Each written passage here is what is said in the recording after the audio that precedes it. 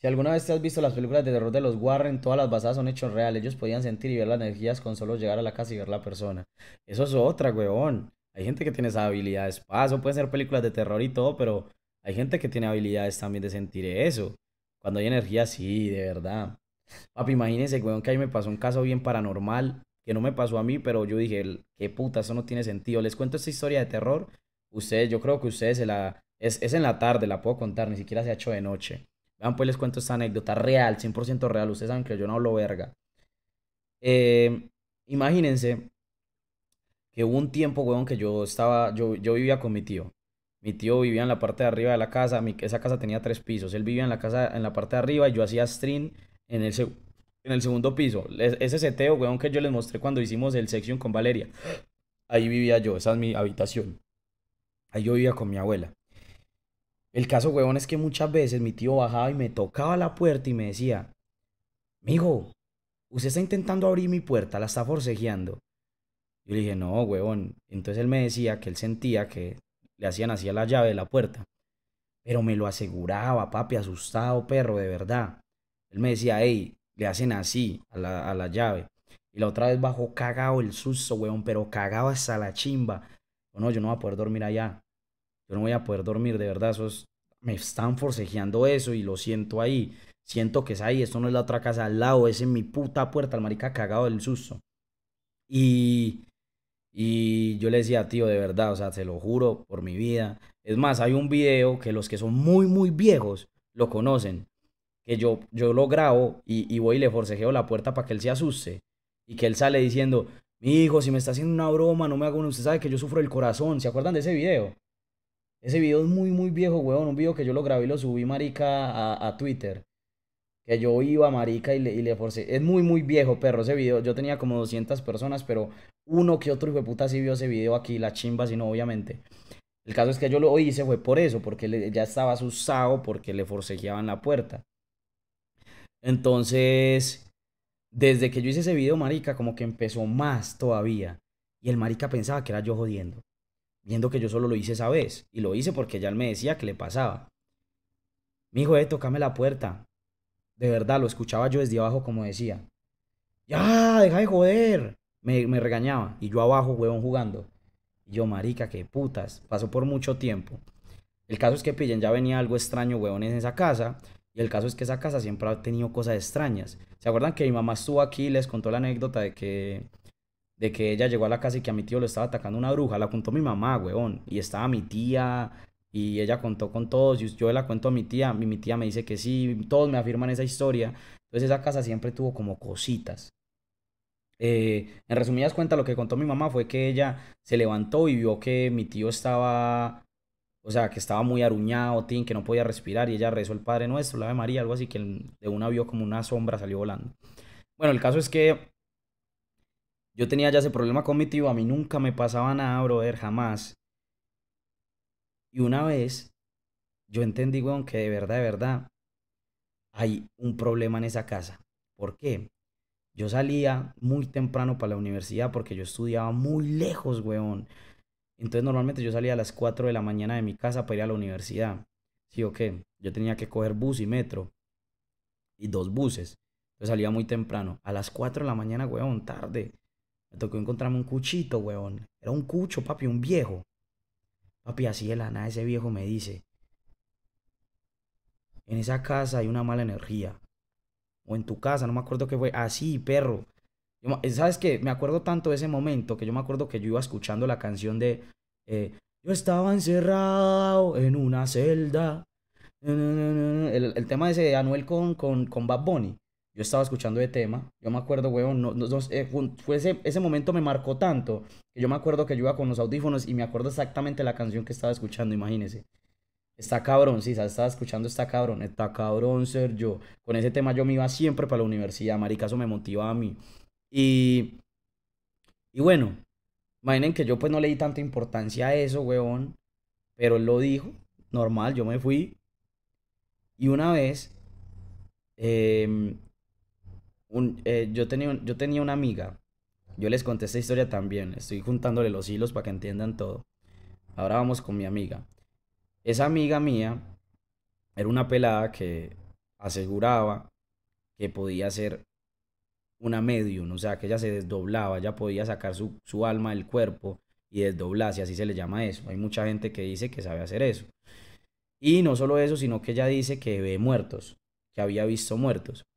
Una vez jugando escondido, huevón, que estábamos jugando escondido, eso fue mucho antes de eso, fue años antes, pero pasó con ella. Ella ha vivido toda la vida por ahí. Una vez jugando escondido, parce, la vieja salió corriendo, marica. Se había ido a esconder. Éramos chiquitos. Papi, era chiquita, era una niña, ¿me entiende? Nosotros éramos cachorros. Sale corriendo esa niña, papi, bajando una carretera y se raspa toda de la velocidad que iba. Y salió llorando, gritando que había visto una familia muerta. Ahí, huevón, como que vi una familia muerta parada mirándola. Así como una cosa loca, huevón. El caso es que era raro porque era una niña, nosotros éramos niños, ¿a son de qué, huevón? Entonces la pelada siempre toda su vida, después de eso, huevón, se desapareció. Y ya después, huevón, empezó como que le cogió el sabor a esa vuelta y ya nos contaba y nos decía que ella ya sabía desdoblarse. Eso fue ya muchos años. Ya digo, yo aprendí a desdoblarme, yo aprendí que tengo un don, que yo no sé qué. Me acuerdo que ese día, un día, ya después grandes, días después, huevón, de los forcejeadas y eso, ya había pasado días, ahora volvemos al presente, lo que le estaba contando. Nosotros íbamos a ver una película entre todos, huevón. Papi, esa vieja, y íbamos a mi habitación. Era ella, dos amigas y unos panas. En mi casa íbamos a ir a ver una película. Papi, vamos entrando a la casa y mi tío iba bajando. Papi, me pone los pelos de punta a contar esto, weón. Y ahí mismo esa vieja entró y vio a mi tío bajándole, se devolvió. Y me dijo, hay alguien que camina detrás de su tío. Sube y baja con él. Ay, papi. Uy, marica, me da escalofrío eso, weón. Cuando esa vieja me dice eso, perro. ¿A son de qué, huevón? Uy, me dio tanto escalofrío contar esto, parce, porque en ese momento, huevón, yo me asusté tanto, perro. Y obviamente mi tío escuchó, huevón, y mi tío se cagó también, papi, porque esa pelada, ¿cómo va a decir esa mierda así? Ey, ella no sabía nada de mi casa. Ella no sabía nada de que le estaban forcejeando, que yo no sé qué. No sabía un hijo de puta culo, ¿me entiende? Nada, gracias a Dios es tempranito, sí, porque me da escalofrío, perro. Vean que a mí nunca me ha pasado algo paranormal a mí, así a mí, pero sí tengo estas anécdotas que son así. Ah, que hay alguien que hay una sombra que baja con su tío y... pero no va a salir de la casa, dijo la vieja, porque obviamente ya mi tío, marica, cagado del susto, le preguntó que qué era lo que vio, qué es lo que sentía.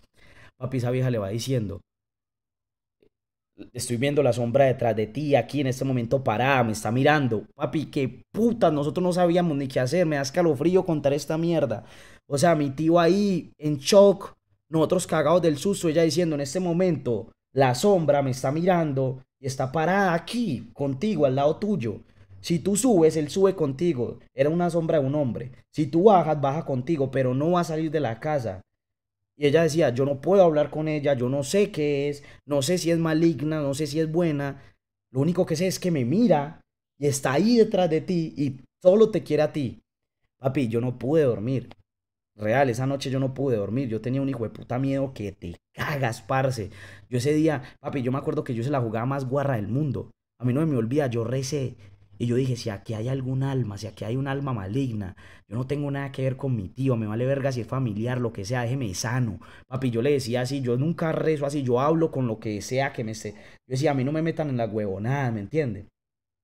Eh, papi, de verdad, yo dije, marica, yo si no, yo no podía dormir. Le decía yo a mi abuela, mita, déjeme dormir con usted, porfa.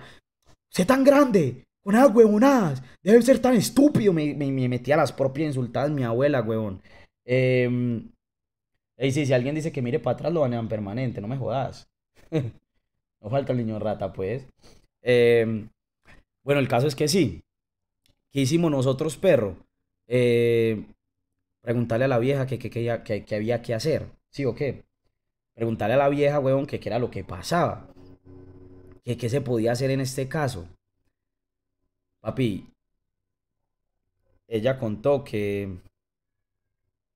Ella dijo que posiblemente era una persona la cual mi tío le hizo algo, le debía algo o algo así, y ella quedó en pena, o sea, fue un alma que quedó en pena. Y el alma lo que quiere es hacerle daño, pero como no tiene el suficiente poder, no puede. Entonces lo único que hace es vigilarlo y no se ha querido ir, ¿me entiende? Entonces lo asusta, Tim, pero no tiene el poder. Se supone que, digamos, las almas malignas o almas así poderosas tienen que ser... eh, es como, digamos, a ti un fantasma o algo así es difícil que te pueda mover algo porque no tiene el poder de moverlo. Pero digamos un demonio, se supone en la Biblia, yo no sé, o en las cosas, todo eso, se supone que el demonio te puede hacer daño, te puede ahorcar, te puede mover cosas, te puede apagar. Tienen el poder, huevón, para controlar eso. Pero hay almas que no pueden hacer nada, no pueden mostrarse. Es difícil, ¿me entienden? Pero uno las puede echar cisas. El caso es que, bueno, yo no sé en qué habrá quedado eso, huevón. No sé, eso nunca quedó en nada, a mi tío nunca le pasó nada. Pero vean que todo es muy extraño, weón. Hay cosas muy extrañas, perro, y esa fue una de las cosas que en ese momento, marica, qué susto tan espantoso. De verdad, ese fue el verdadero susto espantoso.